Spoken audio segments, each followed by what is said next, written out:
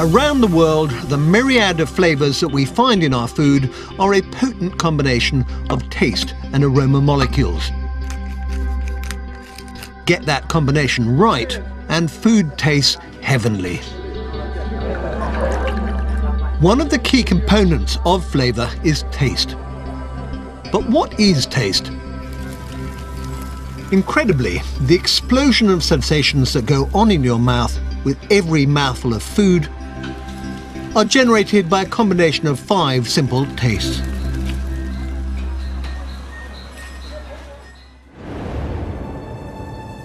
The sensations happen here, on the surface of the tongue. It's covered in around 4,000 taste buds, inside which are hidden the 5 taste receptors. But why 5 tastes, and what do they do? Salt and sweet alert us to the presence of substances that we desire, whereas sour is a deterrent and bitter can be a warning not to eat. And there's a 5th taste that's only recently been discovered: umami.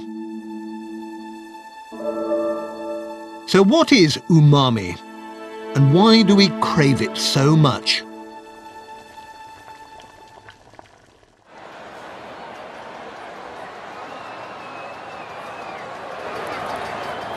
Once a year, the town of Buñol in Spain hosts the world's biggest food fight.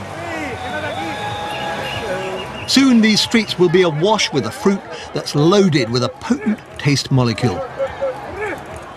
La Tomatina is a celebration of the world's best-selling fruit, the tomato.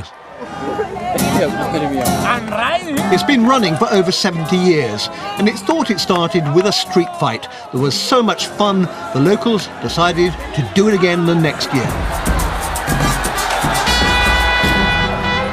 As well as making the perfect food missile, tomatoes pack a heavy punch of umami. The tomato has more umami flavour than any other fruit or vegetable. But what exactly is umami, and why does it have such a powerful hold over us? The word umami is a derivation of the Japanese for a pleasant, savoury taste. If the taste of a chemical